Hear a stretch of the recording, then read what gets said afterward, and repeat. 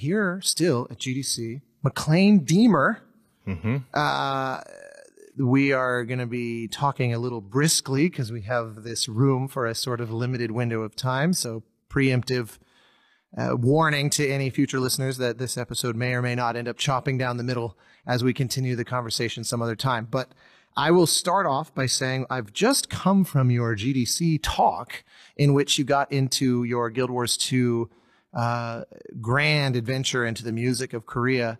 And I got to say that was probably one of my favorite GDC talks I have ever seen. Wow. It was so awesome. Oh, thank you. I felt it was the best version of most of my time in academia was, I'll say, mixed.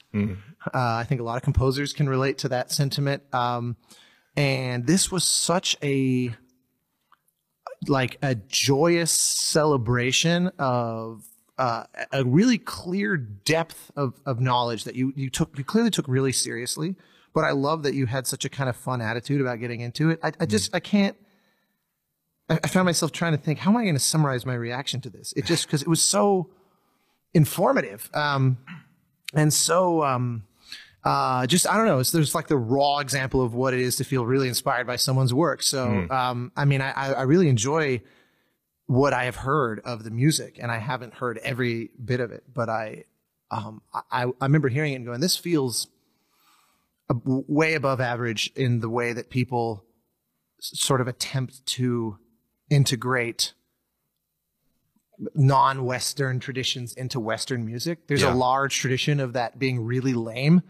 And it was really clear that you were doing something saying, okay, how do I avoid all that stuff? But hearing you step through, and I have to say that I promise that you will actually talk during this podcast eventually, but I need you to just listen and absorb me praising you for a minute.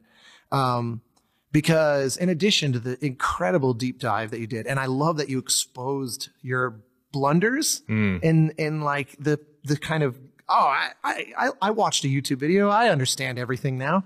The fact that you really kind of pulled the curtain back on the process of the humbling experience of, oh shit, I've been caught sort of with my pants down on this and not really doing my homework sufficiently, and to be so open and in a way of vulnerable about that was great. But the other thing I just want to say up front, and then we'll just go wherever we want to go here, is especially in the film half of our brethren in this business. Yeah. There's this whole ongoing, one of the things being discussed in this moment is this idea of when a composer is sort of,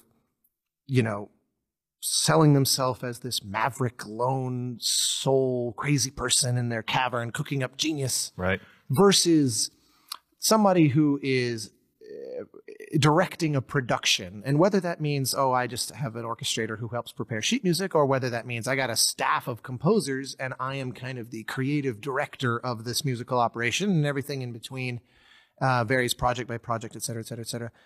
Even despite how much pressure there is right now from all corners for composers to be really transparent about that and to be crediting people and to be really kind of exposing what it takes to make it. Sure. I think there's still a very understandable reticence to be truly transparent, because I think at the end of the day, we're all human, and especially artists tend to be neurotic and self-conscious.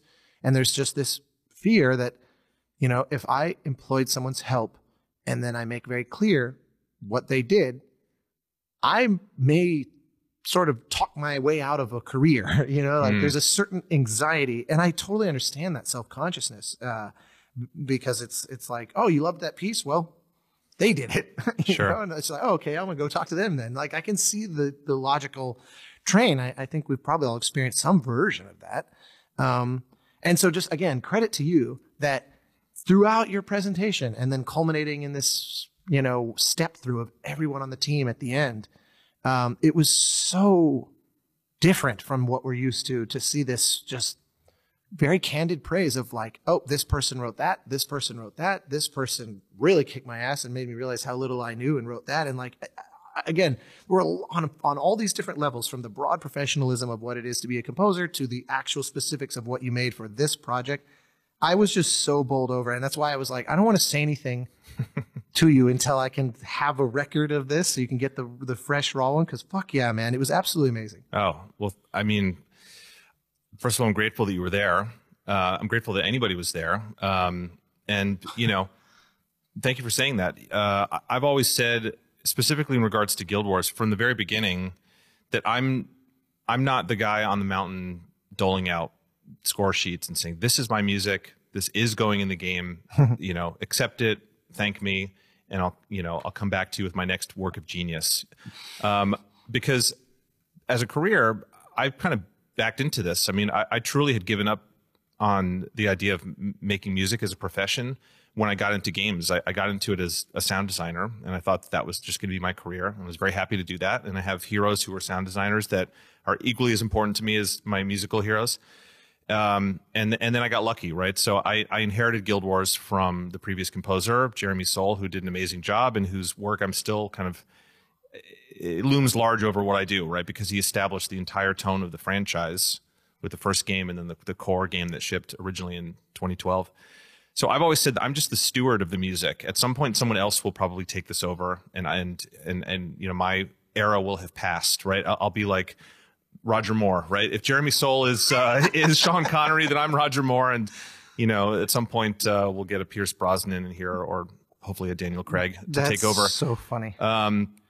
But yeah, you know, I will, let me just interject really briefly and take some issue with that, because you have taken it places so beyond I don't think it's fair. Like, by way of analogy, I would say Gordy is a steward of the Star Wars music at the moment, because he is to a ludicrous fidelity very faithful to, like, ludicrous meaning the precision with which he can kind of craft that music is kind of mind-boggling to me. Sure. I mean, it's really occasionally, and I mean this in the best way, it's hard to tell if it's not actually John Williams music. And just given the sophistication of how John Williams writes, that's a very small landing zone to like parachute onto, and to do it. Gordy's now written more Star Wars music than John Williams has. Like, it's insane. It's long overdue for a movie or a TV show. Let's get that on record. Yeah, I mean, I don't disagree there. Although I'm perfectly happy for him to continue to keep the bar so high in games as well. But that I would call being a steward personally, because you've expanded it into something. You've really, I mean, I fully confess I'm not the world's largest expert on the music of Guild Wars. Sure. But I mean, I've certainly listened to what came before, and I've listened to what's, especially when you went freelance but continued to sort of add to that. It really feels like you've looked for every opportunity to say, how do we expand this and branch it out and add depth, and even just the nature of the recording sessions seems higher grade. I mean, it's so, give yourself more credit, I would argue, because it's, I mean, I love the inherent humility of that, but you've really taken, it's not an easy thing to take a franchise that has an established sound and an established audience that's probably very expectant of that, and say, oh, we're going to push the bar somewhere else. Yeah. I mean, I've had I'll say this publicly, like, I've had ups and downs with it over the last decade that I've been working on it, right? Because I kind of stumbled backwards into it and then had to do all of this catching up to at least get to where the bar was with it before I started, and then see how much can I push it, how can we go this way, can we go that way, how far in those directions can we go? And then 3 or 4 years ago, there was a pretty traumatic event that happened at the studio where a third of the studio got laid off. There's 180 people, which is a lot, and that's a lot of people all of a sudden to just not be, on. It lost 180? I think so. Yeah. Wow. It was a lot. I didn't remember the numbers. It was quite a bit. It was a third of the company. Does that mean there were like 600 people there? Maybe I'm misremembering it. Maybe it was 120. It was over 100. And it was a solid 1/3 of the company. And that was a real dividing line for me, where I thought maybe this is my chance as Roger Moore, to say this is my last one, and let's hand it off to Timothy Dalton for the Bond heads out there. I didn't gloss over him. Underrated. It's one of my favorites. Totally with you. But yeah, I stepped back. I said, I think I got to take a break. At the very least, I have to take a break for a little bit. Like, don't come to me. I think the well is run dry. I'm repeating myself. I don't feel myself pushing my creativity at all, and certainly my career opportunities, because I've gotten comfortable just doing this. And it's a double-edged sword, as you know. It's great to have a gig as a freelancer, and you want a steady gig. But it was the only thing I was doing, and I felt myself kind of languishing in that. And it was this score for End of Dragons that they came to me a couple years ago and said, hey, can you come back and not just do some piecemeal stuff here and there? Can you lead this? And here's so why. That wasn't baked in. That wasn't just assumed. No. And they gave me the option, right? Wow. And the case they made was because it's not just yet another fantasy orchestra score. We need 2-3 hours of the same stuff that you've been hearing for a long time in this franchise and similar franchises.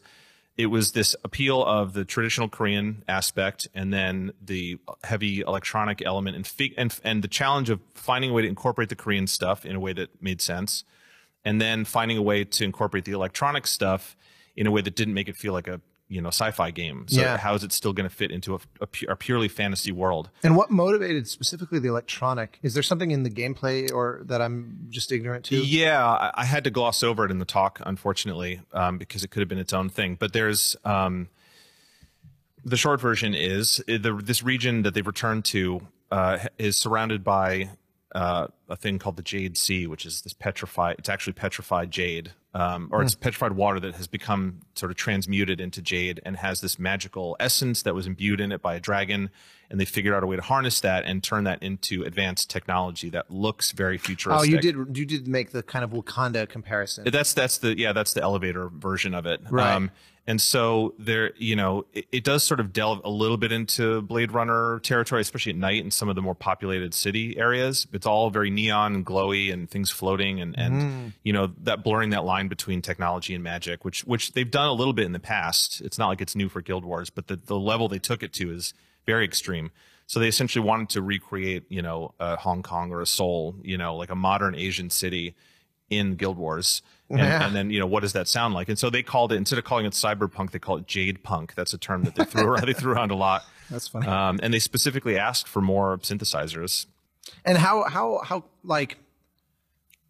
one of the recurring complaints with folks is when you have a kind of long running relationship with somebody and you've done a very specific and consistent thing, they see you as you're the guy that does that. So, okay, we want a analog synth kind of thing. Who do we know that does that? And they don't think to ask you without knowing that that's thoroughly within your wheelhouse. Well, see, clearly they did just go to you. And how did they know, especially if you talked about feeling like you were catching up on your sort of musical chops at an earlier point? Are you just, what made them realize that you actually could do it? Yeah, that's a great question. I think part of it is the trust that I have with the audio director there, Drew Cady, who's truly a friend outside of any work relationship. I've known him since day one that I started there 12 years ago. And just as a pause, just for my own context, remind me, after migrating kind of out of the sound, what was your actual title? Because you weren't audio director, right? Or were you? No. When I started, you mean? No, but like the position that you, up until going freelance, like the culmination of your internal position. Yeah.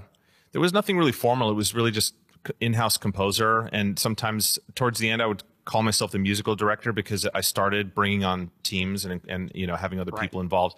But it's not like I had a business card that said that. It was kind of a self-styled term. I think that at the studio, a lot of times it's a successful studio and a successful franchise, but there's a lot of things that the studio is punching above its weight, right? I've had this conversation so much with people where everybody knows Guild Wars, but nobody plays it, right? And part of that is that could be another talk. But part of that I think is there must be millions of players still to sustain the company. Absolutely, yeah. And part of it is the relationship that players have with a game like that, right? People basically choose, if they're going to play an MMO, that type of game, they're just going to pick one because that's all they have like time the for. Eve community is the same, where Sure. like that it's not biggest, but it's like their religion. It's so core to their life. Yeah. I had a guy come up to me after the talk and say, I'm here because my sister's a huge Guild Wars fan. I mean, he's like, it was a great talk, whatever. But I'm here, and she would kill me if I didn't say, you know, that she loves the game and she loves her music, and she has 5,000 hours in the game. Can you imagine that? 5,000 hours? That's what I always tell people about when, you know, all these, our friends and colleagues who mostly specialize in film, you know, we'll work on a film that gets seen by millions of people. And then you go and you look on Spotify and you're like, absolutely no one is listening to the soundtrack album. And it might even be really good because the conversion rate to the sort of random swath of audience members is very low. It takes a very unusual, like a soundtrack album that's really exposed as part of the film. Like it's just one of those that's really featured, like Star Wars or something, or it's got some shtick or some gimmick, like, you know, that's really, you know, noteworthy collaboration behind it or something like that. But generally speaking, the conversion rate is really low, and they always look with envy to our corner where it's like, you know, 1,000 people can play the game, but 950 will go find the album. And I always say it's a kind of Stockholm syndrome because they'll play the game for like 100 hours. And even as a casual player, it's like, oh, I only dipped my toes in Elden Ring. I didn't really play it that much. So it's like 35 hours. Well, Right. like, what album have you listened to for 35 hours? I mean, it's like you could pick your favorite album of all time, and it's probably those kinds of numbers. But for a gamer, that's like, you know, You're just getting started. Yeah, you're just warming up. Yeah, so I kind of feel like we're sort of cheating because they get so much exposure to our work. Because, I mean, 5,000 hours is, I don't know if I've ever listened to anything even like a tenth of that. Yeah, I guess it's hard to even fathom. Other than like being alive and maybe the culmination of time that you've been eating across your entire life, you can say, oh, well, that's 5,000 hours of meals in my life. That makes sense to me, you know? Yeah, that's you're right. So the game, I mean, the game, the players are so dedicated to it, and then internally they have an amazing kind of like, you know, economy team, essentially commerce team that knows how to manage it to keep the lights on and allow it to be this thing that just hums along at a constant rate, and it never has these massive spikes. So so the studio, it's seen from the outside as a success, but we don't get a blank check to do a lot of stuff. And I think that they know that. And maybe that, to answer your original question, is it's like, well, we need music. It's just like Maclaine's the music guy, right? It's why get somebody in if he's going to be the guy that we know can maximize what we need for this game. He can squeeze that rag and get the absolute last drop out of it that we need. And I will say that, you know, I've sort of proven, I guess, over the decade that I've been doing it, that I can just keep pushing a little further. It's like, if we just give me a little bit more time and a little bit more money, you know, it'll be so much better. And each one I try to make exponentially better than the last one. And that was the thing I said to Drew when he pitched End of Dragons to me. I said, if I'm going to come back, this has to be the best Guild Wars music that we've ever done. And so often you set a lofty goal like that for yourself, and you never get there. You just want to get to the end of the project and not have it fall apart. And this, in my opinion, was one of these rare occasions where I think it all came together. It's as good as I wanted it to be when we started. I mean, it certainly feels that way from this perspective. I mean, you know, there's just so much that you did right, including the course corrections where they were needed, and like I said, also from a production standpoint, you know, clearly just so committed to everything being all that it can be. There's so much that just resonated. So, especially like, not to, you know, name names, but there's just so many scores that aspire to this kind of cross pollination culturally. And you even phrased it perfectly. I've used all but those same words in talking to people before. Of it's such the Hollywood thing to go, just put a low drone and, you know, grab a percussion instrument and in no way try to use it how they use it. Just like grab that sound. Yeah. And then hire someone to just kind of meander over top it and be like, there's my super ethnomusicologically sophisticated mashup. And it's like, you know, that trick was novel 50 years ago. Right. And, you know, represented, I think, a first step of like, oh, that's kind of cool the way these sort of things are talking to each other. And there's something so about relying so solely on improvising soloists to be like, I need you to kind of gussy up my thing here. There's something also very kind of cynical about that. And, and it just, I just loved how you really, you approached it in an almost analytical way of, okay, how do I break down? There's so many moments that struck me. I feel like such a fanboy right now, but there's the way you kind of showcased the regional, distinctions and how they all have kind of their own emergent scales and patterns and melodic implications. And it's just a depth and a respect of material that is just so unheard of. I guess one of the questions you kind of tapped on this a little bit, but what made the team go to Korea versus they could have gone anywhere on the planet? Yeah. What about Korea spoke to them as a touch point to make such a deep dive into? Yeah, well, part of it is a course correction on the part of the studio, right? So this area that's inspired by East Asia is called Kantha in the game, and it's a pre-existing thing from Guild Wars 1. 2006, I think, was a little mini sort of expansion or standalone kind of add-on that took place there. It's been a fan favorite literally since Guild Wars 2 launched. There's a meme among the community about, when is Kantha or Kantha confirmed? Like they would just sort of look for a little read between the lines of PR stuff to know, is this going to be when Kantha comes out? So fans have been clamoring for it, and I think the studio didn't know how to come back to it because it was this pastiche, right? Right.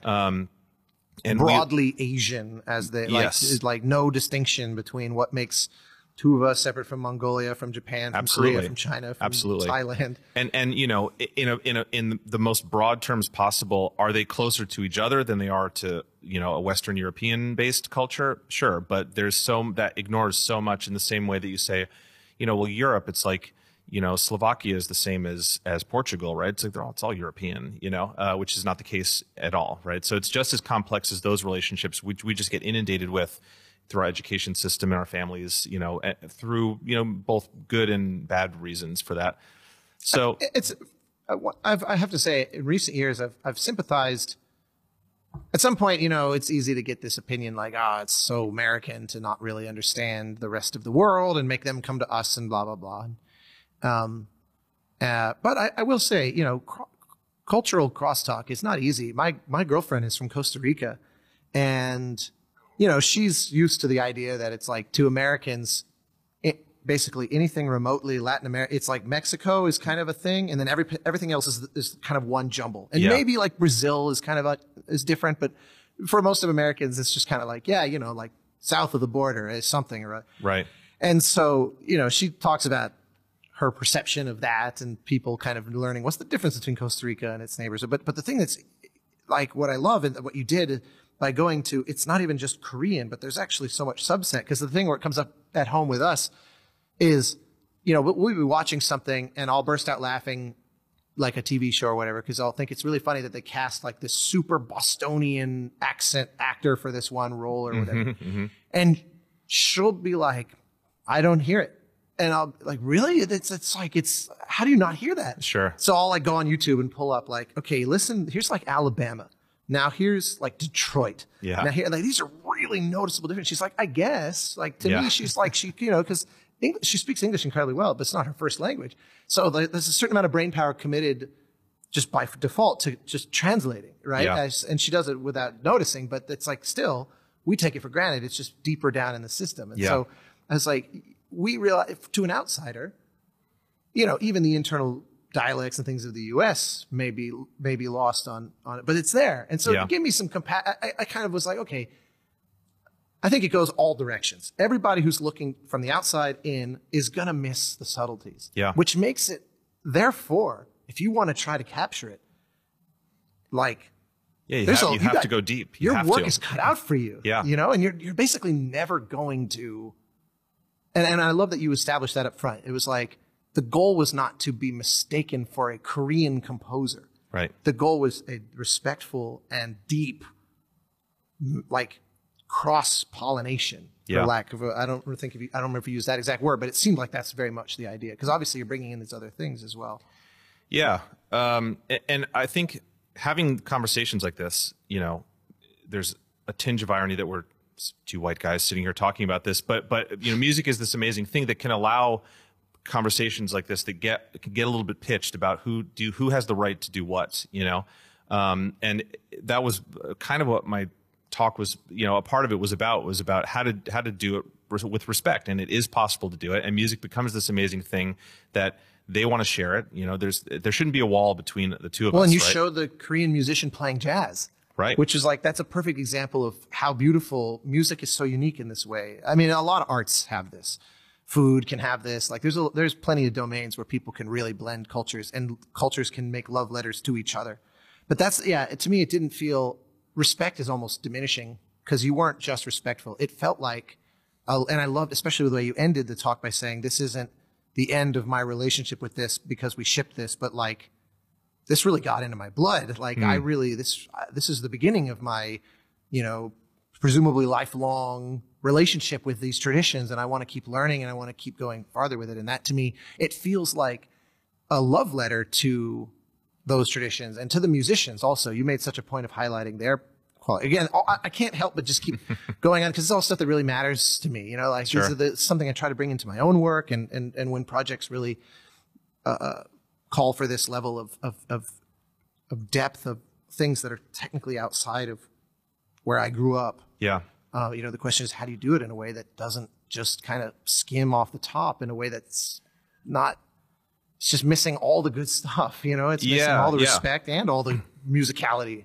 Well, so my point about updating the previous version of this was that I think it's important to have these conversations where you're talking about appropriation and colonialism and the bad way to do it. And very rarely do you get a chance so broadly to fix your past mistakes, right? And I think the studio is aware of that.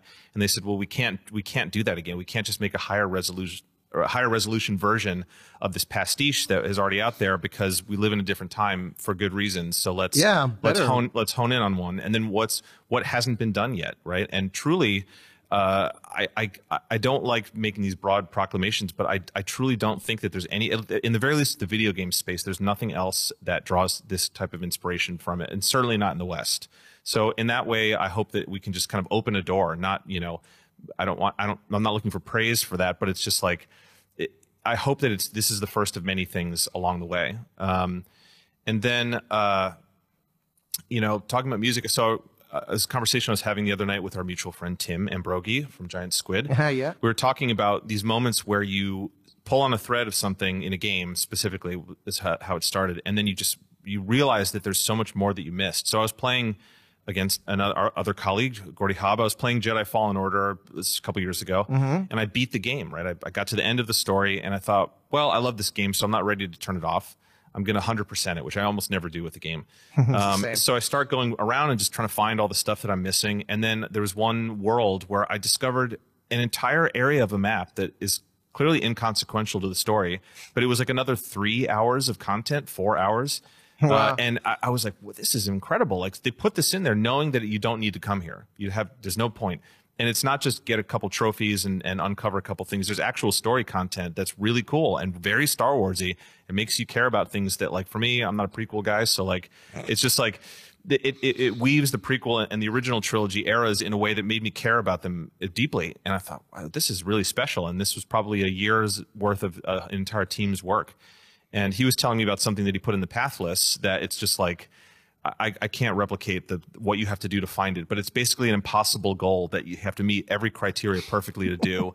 And I don't even know if he said anybody's done it, but it's just this like thing that he did for himself. And so for me, in a sense, I'm trying to think what that would be. It involves like a jumping puzzle, and you have a narrow window of time, and you got to jump through a hole, and then you got to cross the entirety of the game and slide in this doorway that you'll literally have 1 second left to do it if you do it perfectly. You should have him explain it to you. It's pretty funny. It's possible I don't even know about that. Yeah. I know that there's definitely, like some Abzu, very off the path. That was not intended how it sounds. There is some very kind of hidden Abzu reference in there. I think that might be part of it. It could be, yeah. It's one of those types of things. I remember they did the same on Journey, where There's this level that's kind of like a vertical temple. It's almost like a missile silo. It's like this cylindrical vertical space that you keep raising, this kind of like force field water type thing that helps you kind of float. And you get all the way to the top, and there's basically a thing you trigger, and it plays a cutscene, and you leave. But if for some reason you have this bizarre curiosity to swim all the way down to the because if you basically jump in this, it's like you can't really tell, is it a liquid or am I in like a force field? But if you jump into that and then just sort of let off the controller and let yourself sink all the way to the bottom, getting it to the top releases the little like wormies from our very first game, Flow, just swimming around at the bottom. And I remember I said to them, what if you sing to it, it sings back, but with Flow sound effects. And so we put that in the game, and you get a trophy for it. And it's like, I don't know why anyone would even think to go there, because it really, the game is screaming at you. There's the door. Yeah. And I don't know. That's one of those little funny things that's, again, it's very specific to games that there's no equivalent to in film. And I always love those things that you know, they're so unique to this corner of the industry, this corner of media. I mean, this corner of entertainment. Right. So anyway, but you were saying. Oh yeah. So how that idea relates to the score, the End of Dragon score, is that, you know, and I said this a little bit in the talk, is like what a gift that is to find a total blank spot in your area of expertise. Like I'm assuming that you're like me. I love music, right? And I don't just love making the same music over and over again. And I turned 40 over the course of this project, and how amazing is it at 40 to say this thing gives me the same charge that picking up a guitar did when I was a kid, or when I first heard the opening music to Star Wars. And I need to pull on that thread, and I need to chase that until I fully grasp it and fully like incorporate it into who I am as a person and as an artist. And you know, those opportunities become more and more rare just as you are alive and have more experience. So when I discovered that this is what was happening, I had to dive in. I had to like triple down on learning this stuff, because I'm like, I got to maintain this feeling as long as I can, because I don't know if I'll ever get a chance. I hope so, but I don't know if I'll get the chance to feel that something special is happening so strongly ever again. Yeah, well, it comes through. Why don't we step back, just because I was so excited to just go straight into this because of your talk was so good. I really hope it ends up on YouTube eventually for anyone who listens to this, who's going through the Jedi archives 1,000 years from now and can see the actual talk that I keep referencing. But obviously, you know, something that you said just now that I've actually never known about you was when you said you had given up. When you got into games, you had given up on music. And I know you played in a band at one point, because I keep seeing these Peacemaker posts from you, which is so funny. And I want you to say what that's all about. But also, I remember when Elena and I did this talk, she had a kind of similar arc. You know, she kind of tried the freelance composer thing, and really it wasn't working for her. And so then she kind of went a different path. And I had no idea there was a parallelism between you two to some degree. Yeah. So what was that initial thing that you were then giving up on? Like, what shape did that take? Because this is something I realized I don't actually know about you. Yeah. Well, with Lena, it's funny. It's ironic that ArenaNet became this opportunity that allowed us to hit the reset button and do what we wanted to. So I'm grateful for that. And of course, so happy for her continued success, because she deserves to be doing that. That's what she should be doing. But so cool that you had her contribute, you know, more music to this too. It felt like the band reunion in a way, and even though you know it's not quite that, but there's something. It's like family reunion maybe. Yeah. But yeah, for me it was you know, I went to Berkeley, but I didn't study film scoring there. I fully intended to come out of that school and hit the ground as a performer and try to be a rock star, and we're roughly the same age. I think I'm a little older. But when I was getting out of school, you know, I've been out of school now for it'll be 20 years next year, which is sad to think about. No, it's great. Yeah, I mean, I'm very grateful for my life and the journey I've been on since then. But you know, at the time, that era, 2003 was when I graduated. Was right when Napster was happening. You know, there was so much panic in the industry that this was going to ruin everything, and it kind of did. Like all the executives that would come and give guest lectures it would be very combative, because we were the young kids being like, "No, this is the future," and what are you so scared of?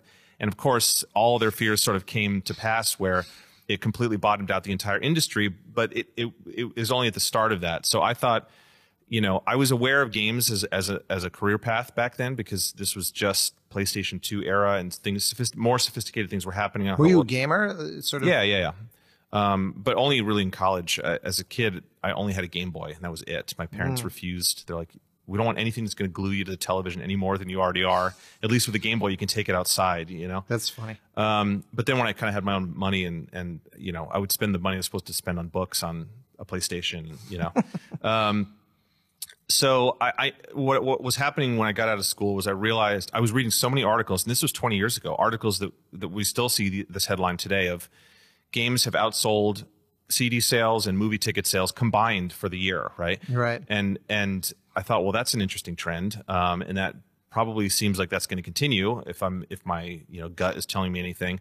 But I love playing in bands. I've dreamt of this. I have to try to be a rock star. I just got to try it and see what happens. And it's a young man's game, certainly, or a young person's game. For sure. And I spent most of my 20s, in a van, just driving around the country and playing shows, and some amazing ones. And were you touring with different outfits, or was it once recurrent? Like, did you have your band or a couple? Yeah. So I started off as a roadie for a band. That was my first road experience, and that was fun. A little bit less pressure, in terms of the performance, but all of the grind, right?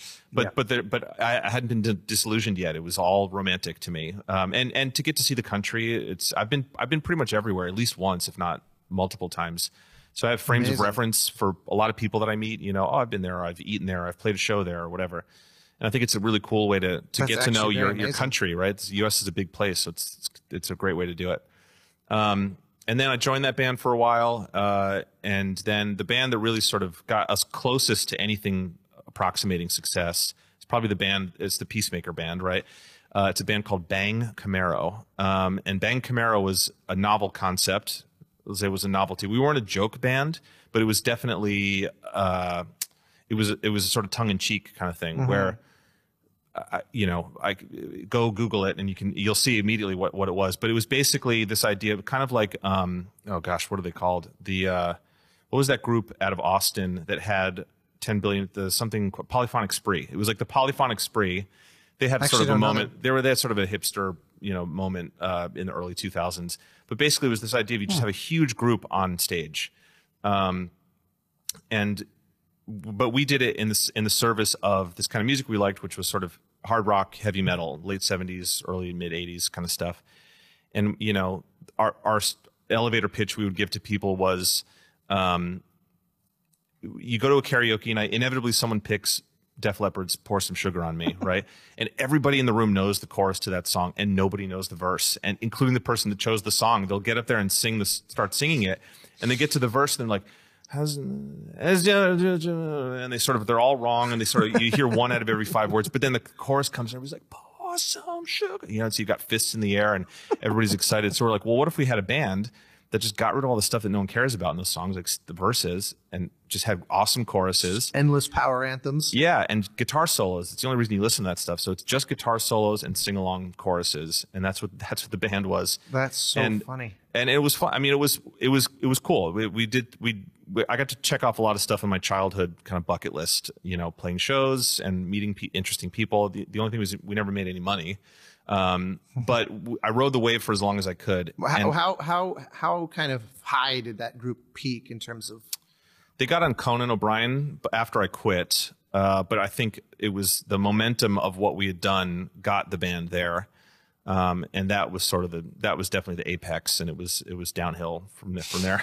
Well, no, actually, I would argue the apex is what just happened. Yeah, well, the band continues to surprise me after all these. I mean, this was like 15 years ago now, but apparently director James Gunn, is a big fan of that kind of music, and specifically licensed. I thought it was just for the trailer for Peacemaker, but it's fully in one of the episodes as the climax of that episode for a solid minute, which in terms of licensed music in a TV show is a very long chunk. Yeah, no kidding. And it works. It works in that moment. It's kind of fun to resurrect the band a bit. But how it relates to games is that was really the last one I tried to say we're going to do this, we're going to be a success. But we were based out of Boston, and a significant number of people in that band were in the Boston game industry. And one of the founders of the band, one of the other I was playing guitar and keyboards. And so one of the other guitar players was a programmer at Harmonix, Music Systems, makers of Guitar Hero 1 and 2 and Yep. the Rock Band series. And I'd known him even before he started working there, and I had picked his brain. He was the first person I asked, like, can I come in and check out your studio, his game studio, and maybe meet the audio director, and maybe this will be a way in. He had worked at like Irrational and Iron Lore, which doesn't exist anymore, but Nor Irrational. There's a small pool of people that have been making games since the Looking Glass. Looking Glass was sort of the the seed. It's the Ken Levine solar system. Yeah, and so he was part of that. But he was working at Harmonix, and like many, like half of Harmonix was all strictly game people, and the other half was like cool rock and roll people from Boston, because they wanted to make that. Speaking of making things authentic, they wanted to make sure that the people making this game knew what it was like to do the thing they were trying to replicate. Right. I never knew that about them. Yeah, it's actually surprising that would even be possible given the sophisticated audio programming needs at a place like Harmonix. I would argue that it's less sophisticated than you think. I'm very throwing them under the bus. No, I think they would admit it too. Maybe, I don't know. But if you talk to people that pass through there, they do one thing really, really well, right? So one of the things that happened, right? How I made this transition was I quit the band, and my bandmate Bryn Bennett, great guy. He knew that I was interested in games. He didn't have to do this, but at the time I quit right when Rock Band 1 had come out. And part of the success of the band is owed to the fact that we were in Guitar Hero 2 and Rock Band. And some of the songs we did were so perfect for that type of game, because it's all just soloing and, that kind of stuff. So we were able to tour in a lot of spots based on the success of the Rock Band series. I love that. That's so funny. And I remember very distinctly playing a festival in Milwaukee and there's a little kid right in the front, right up against the stage, air guitaring, and it was halfway through the show that I realized he wasn't like playing air guitar; he was playing the charts to the song. Episode. You've seen that, right? The Guitar Hero, like it is that these kids who are listening to like Wayward Son, and like the disconnect from the actual sort of history of the music, or was it Fortunate Son? I mean, whatever it is, I'm blanking on what it is that's like they build that whole episode around. But like he's in the restaurant, show me your solo, kid, and everyone's snapping along. I didn't realize that was as close to a real thing. Yeah, not even close. That is real life. That was my life for several years. That is so funny. So yeah, I left the band. It was just I had reached the end of my tolerance level for it, but the studio was expanding. Harmonix was expanding so aggressively because Rock Band, it just was lightning in a bottle. And he knew that I was interested in games, and he kind of put the frustration of I would say a key member of the band leaving at a time where it was not a great time to leave if they thought there was prospects of success on the horizon. But he was like, yeah, well, if you still want to get into games, give me your resume and I'll pass it along, and we'll see what we can do. And that was how it started. So I kicked off my career just charting stuff for Rock Band. But the thing I want to kind of tug at more is you framed it as you had given up on music. Yeah, well, that was the moment where I decided, if this is it, I can make a career out of doing sound design, and I love this. I love working in games. We weren't actually doing sound design despite being called sound designers. It was just a formality of being in the audio department. But I thought, this is great. Like, it's a steady gig that I'm happy to show up for. Whereas before I worked at Trader Joe's and in offices and just anything that I could quit at a moment's notice or take a week off and not get fired from, Right. Yeah, sure. For a gig or somewhere. Yeah. Yeah.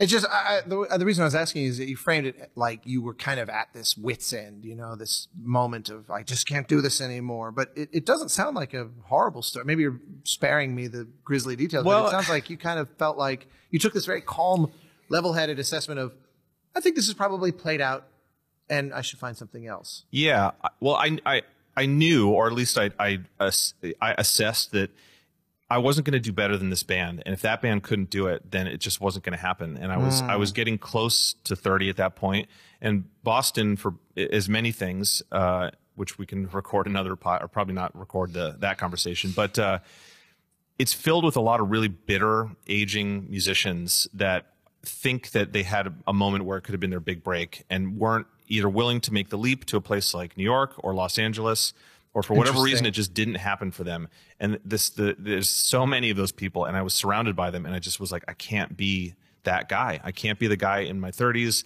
playing in a club for 100 people saying, man, 5 years ago or 10 years ago, we were playing to, 2,000 people, or we opened for X band on, whatever stadium tour. I couldn't let music get ruined by, I couldn't have that taken out of my control. Get that. And that was kind of the moment I had to make a decision. I'm like, I got to do something that utilizes the same skill set that charges me in the same way that music does, even if it's not music. And the games thing and game audio specifically was like, there was enough of a crossover on that Venn diagram that I thought I could be happy doing this. Well, so then obviously at some point the itch had to get scratched of feeling now restless in the sound design world. And I know it kind of started with, this current stuff, and now we're sort of making our way back to it's like the movie that's has the cold open on the, dramatic cliffhanger present day moment, and then it's 12 hours earlier. So forgive the cliche structure to this, but how did that transition work? Because I think Lena is the only other person that I've talked to on this. Actually, no, Buzz Burrows, speaking of harmonics, he's there now. Yeah. His arc was also similar, of kind of like this giant, horseshoe of started in one place, career kind of took me another place, and then eventually it was like, I kind of want to get back to the thing that I was doing. Yeah, yeah. And obviously Lena's is similar. So what was that pivot point for you? What pushed you to say, I wonder if I can ingratiate myself to the musical side of what was going on here at ArenaNet? Yeah, well, so in the run up to shipping Guild Wars 2, part of my job was to do the music implementation, right? I was getting all these tracks from Jeremy and figuring out where they should go. The engine is not very sophisticated, so it's not like we're doing interesting dynamic stuff, but somebody has to still put stuff in and make it feel like it belongs there. So we got to the kind of end of that production cycle. We were ready to ship Guild Wars 2, and they decided they wanted to bring somebody in-house. They wanted to go in a different direction with the music. And the audio director at the time was no longer there. He came to me and said, well, hey, you're the music guy. Can you find some people that we can reach out to take over, basically? And I thought, yeah, sure. This is a homework assignment that I can tackle. And I started putting together a short list, which your name was on, by the way. Oh, really? Yeah. That's so funny. Just thinking like, who's you music bastard. Yeah. You took my job. I think you did fine. You did fine. But I'm actually really surprised. What year was this? I'm actually really surprised to hear that. You've never told me that. I think it would have been summer of 2012. That's funny. Yeah. So I guess Journey had been out. I think it was very fresh. I mean, we just hit the March. 10-year mark, right? Yeah, so yeah, exactly. March 20. It was out, and I'd like fallen in love with it, and so did everybody else. So I thought, okay, well, that's a good name to start with. And then well, that's very nice. I got maybe 2 or 3 names in, and the light bulb went off, right? Where I said, wait a second.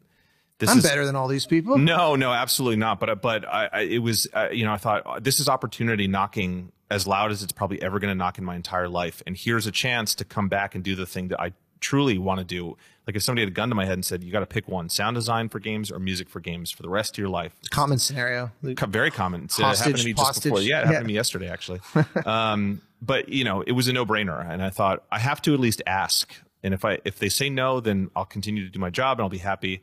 But if I go to them with enough of a case to say, let me try, and at that point, like I said, I went to Berkeley, but I don't have a film scoring degree. I didn't study it there. I took a 101 level class that was like, these are called spotting notes, and this is time code, like that level of stuff. So I went to my boss at the time, the audio director, and said, hey, I don't have a demo reel. I don't even have a piece of paper that says you have achieved this mark in film scoring. But here are the advantages of hiring me to do this is I know the game better than any freelance person that we could get in. No kidding. I know this team, right? And I know the tools that we use, which are all proprietary. I know all the other teams. I know everybody else at the studio and have a good relationship with them. And, and I know how to write music. And I said, the music's up here. I just need some time to figure out the technical side of how to get it out. So it was literally like a Rudy level, just like put me in, coach kind of thing, And we still hadn't quite finished Guild Wars 2. We were really close. And so my boss very graciously said, okay, well, let me talk to this head of the studio and see what he thinks. And he said, yeah, let's try it. But you have to finish what we hired you to do, and we got to get this game out the door. So there was about a 3-month period where I was doing 2 jobs. 9 to 5, I was doing sound design and implementation. And then every single night I was staying there till midnight. Every weekend I was coming in. I was buying scores. I was going to the library. They bought me some software and a computer to kind of get me started. But then it was up to me to figure out how to produce something at the same level compositionally and technically, from a production standpoint with virtual instruments that could be slotted into the game and stand next to anything else. Not noticeably different. Yeah. And so, that took a few months of a lot of work. And then I put something in front of the audio director and that was 10 years ago. And I kind of haven't looked back since. You know what's funny? You just made me realize something. You just contextualized a moment. I remember around that time was the first time I was made aware of who you are, because our mutual friend Kate, who was at ArenaNet, sent me a piece of music and was like, my friend Maclaine is, starting to cook up some music. I'm curious your thoughts on this. And it dawns on me, I thought it was, I bet she was like, this was like advocacy for you to sort of like see how this, what do other people think? How is this, what's the like reconning, how close am I getting to this goal? I would have told her not to do. If she told me she was going to do that, I would have been like, hell no, please don't do that. She really was, still this day, as far as I'm aware, is, big believer in you, big fan of you, and like really wanted you to succeed.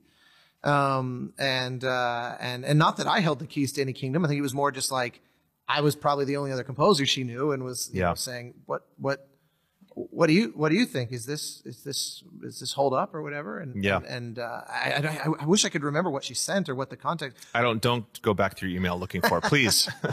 It dawns on me that this was in that time frame, and this was probably one of those. Yeah, I'm getting my shit together. Works, and I've never really thought about what the context would have been. It just seemed like, oh, here's a PC row. What do you think? And I remember at the time I was a little bit like, I thought that was all Jeremy Soule music. And I remember, but I didn't, for some reason I was like distracted, or she caught me in a weird moment or something. And I didn't like investigate fully, because there were definitely question marks about it. And you just suddenly it's like that moment in Ratatouille where I just had this, and then I suddenly understand what was going on in that moment.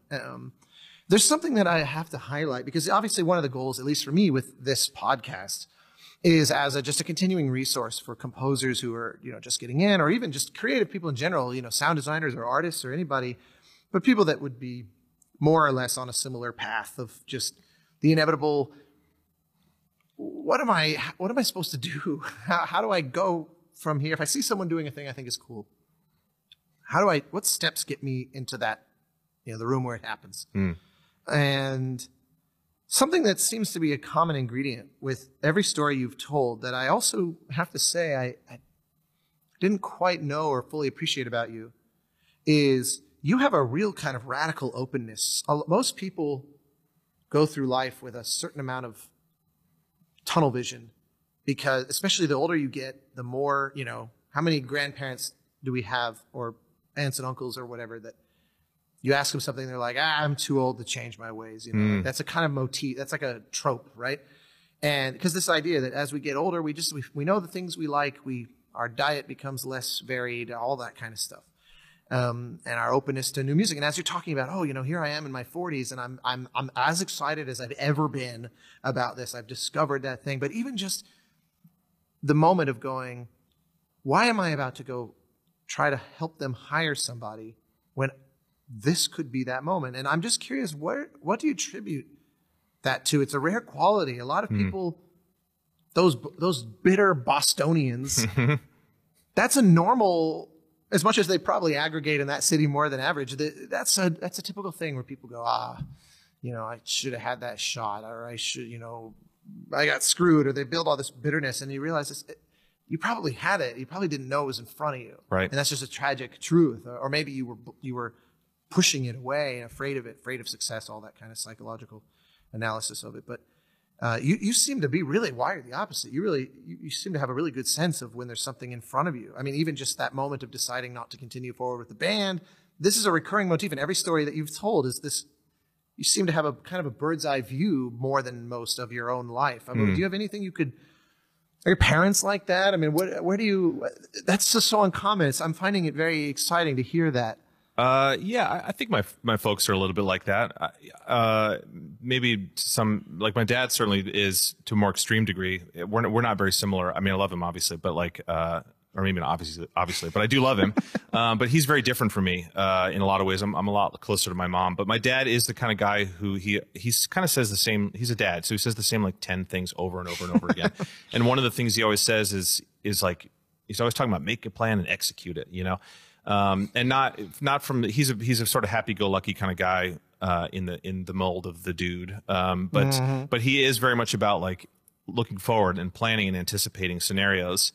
And, I don't know, I live in my head, right? I'm sort of one of these people that is totally happy to be sitting in a room alone, just like daydreaming. I told my wife this once, it blew her mind. I said, I'm incapable of wasting my own time. Other people can waste my time, but I can't, because I could just sit there and be like la-di-da, and just like something will be keeping me interested in my own head, right? And I'm nothing if not self-reflective. Right.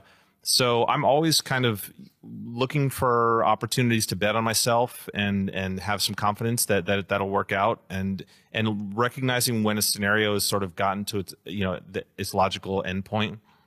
But it's still, I'm curious where one learns that, because maybe it's innate. I don't know that I've ever met anybody that I could say that's truly an innate characteristic of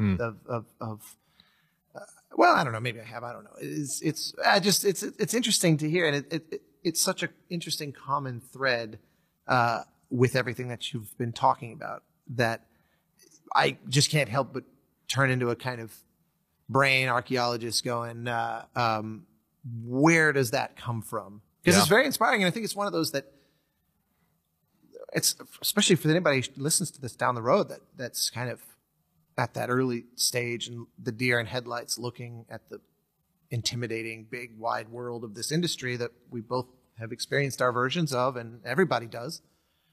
It's such a powerful philosophy to have, because, you walk in and like, I could go on a million tangents about it, but I was curious if you had any kind of, the way you tell stories, it almost felt like you were going to go, actually, June 7th, 1999, this is the thing that happened that changed my life. Because actually, I do have a version of that for myself. And so I was sort of hunting for a thing I didn't know what I was hunting for. Yeah, I do think it's just kind of the way my brain's wired, There's no magic to it. It's how I've always thought about the world in my life, and it's worked out so far.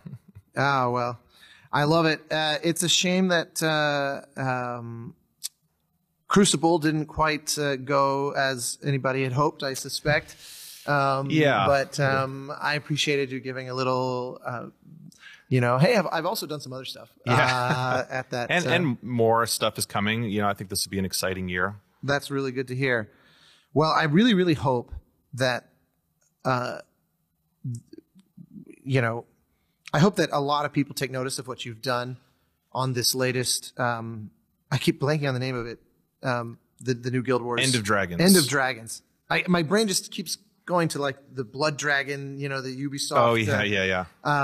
End of Dragons. I really hope that if anyone listens to this right now and hasn't checked it out, they simply must. But hopefully by the time this is published, plenty more people will have, because to me, it represents a level of commitment to the artistry of what is music, and to the evolving nature of the way music's role in this idea of being kind of global citizens. There's just so much I could say, endlessly praising. I'm so glad the schedule of this worked out to be able to go to your talk and then immediately start this, where it's super fresh and I'm just so high off of it. I also get very high during your talk. No, for real, man. It's just so good. So, well, thank you. Yeah, man. Thanks for being there, and thank you for this. This is great. I was excited. I of course admired your talent and your career trajectory and everything, and was all too happy to do this with you and to just let your pearls of wisdom and your wit out through this channel. But but I was actually underprepared for how inspiring that was going to be. So great. Wow. Well, thank you. Thank you.